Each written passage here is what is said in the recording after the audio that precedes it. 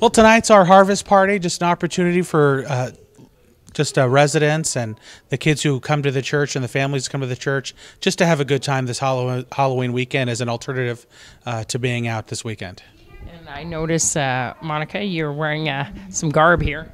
Yes, I'm not exactly sure what I am. I'm representing San Diego, my hometown, and other than that, I'm not really sure. But it is festive. Tell me a little bit about what went into the planning for this evening. Well, we've got lots of games and activities and food and candy, a bounce house, some face painting, and really just an opportunity to have a good time and to laugh and to be loud and for kids to blow off some steam. I know that Salvation Army is really family-oriented and especially children and teen-oriented.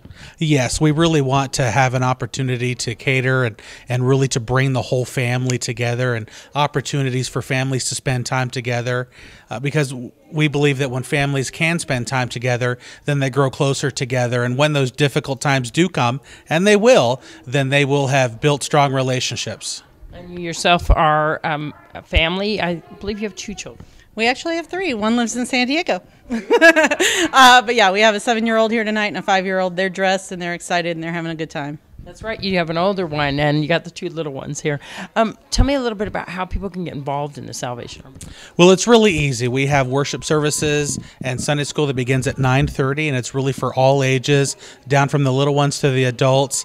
And to join, you just got to come and decide that this is where you want your home church to be and fall in line with our belief system and then just make a declaration and find out what we believe. And it's really that easy, but it's as simple as just joining us for worship a Sunday morning at 11 a.m.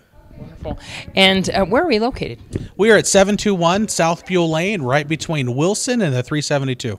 And a phone number for more information. 751-6171. And I know that we're on the Halloween. Next, we're coming up for the holidays. We'll be having the bell ringers out there, won't we? Absolutely. Bell ringing is going to hopefully kick off the Friday before Thanksgiving, and you'll see them all holiday season long.